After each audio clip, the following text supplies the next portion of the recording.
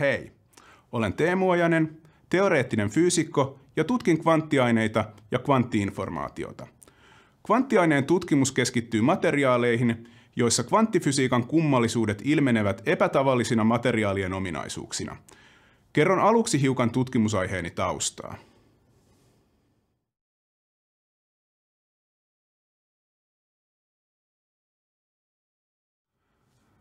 Kvanttifysiikka kuvaa alkeishiukkasten ja atomien sekä niistä muodostuvien laajempien kokonaisuuksien, kuten esimerkiksi kiinteiden aineiden ominaisuuksia. Tyypillisesti arkisen kokoluokan asioiden, kuten lehmien, kuvailuun kvanttifysiikka ei ole erityisen tarpeellinen, vaikka kaikki viime kädessä muodostuukin atomeista. Mihin kvanttifysiikkaa sitten tarvitaan? Vastaan tähän hyväksi havaitulla ja politiikastakin tutulla 3 pointin menetelmällä. Kvanttifysiikka on välttämätöntä, jos haluaa ymmärtää 1. Miten luonto ja ympäröivä maailmankaikkeus toimii. 2. Miten moderni teknologia toimii. Ja 3. Miten ihmiskunnan tulevia ongelmia ratkaistaan. Jos et ole kiinnostunut yhdestäkään edellä mainitusta pointista, voit kuitata kvanttifysiikan jokseenkin mielenkiinnottomana eksentrikkojen puuhasteluna. Koska kvanttifysiikan tutkimusaiheet kattavat kaikki kokoluokat alkeishiukkasten ja maailmankaikkeuden väliltä, yksittäisten ihmisten tutkimusalat ovat tyypillisesti kapeita suikaleita tutkimuksen koko kirjossa.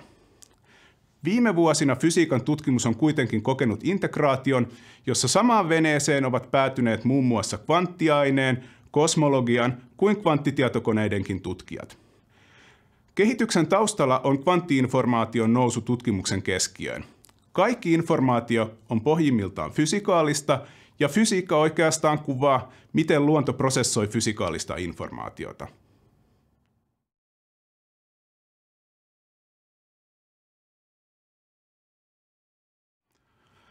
Kehitteillä olevat kvanttitietokoneet ovat teknologian graalin malja, johon kohdistuu valtavat odotukset lähivuosina ja vuosikymmeninä. Ajankohtaisessa kielenkäytössä sanaa kvanttitietokone käytetään yleisterminä varsin laajasta joukosta erilaisia teknologioita. Yksinkertaisin mielikuva kvanttitietokoneista jonkinlaisina nykyisten tietokoneiden tehokkaampina korvaajina on harhaanjohtava. Lähitulevaisuuden kvanttitietokoneita voi pikemminkin ajatella kvanttisimulaattoreina, joiden prosessorit pyrkivät jäljittelemään tarkkaan suunniteltuja kvanttisysteemejä.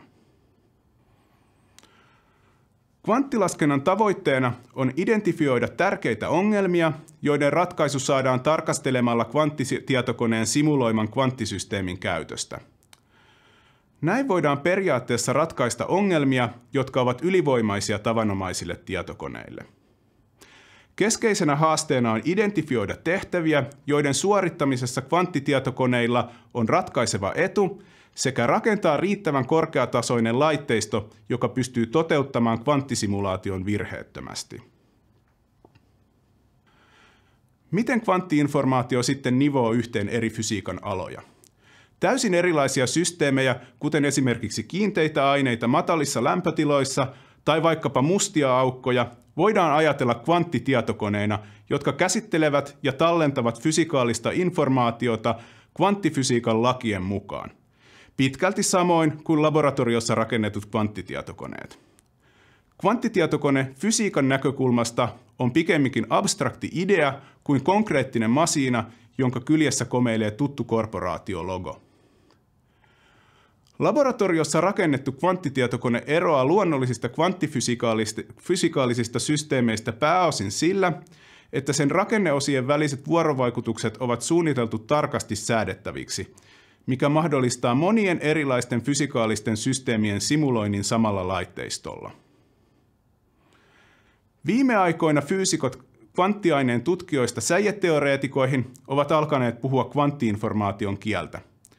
Samat piirteet, jotka ovat keskeisiä kvanttitietokoneiden toiminnalle, ovat avain luonnon syvälliseen ymmärrykseen.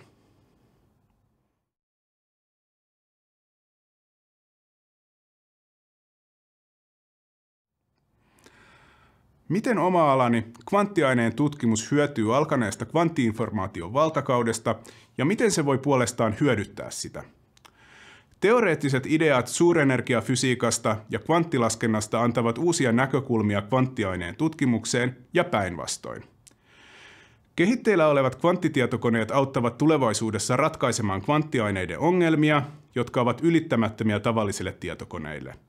Luonnon ymmärrys kaikissa kokoluokissa paranee.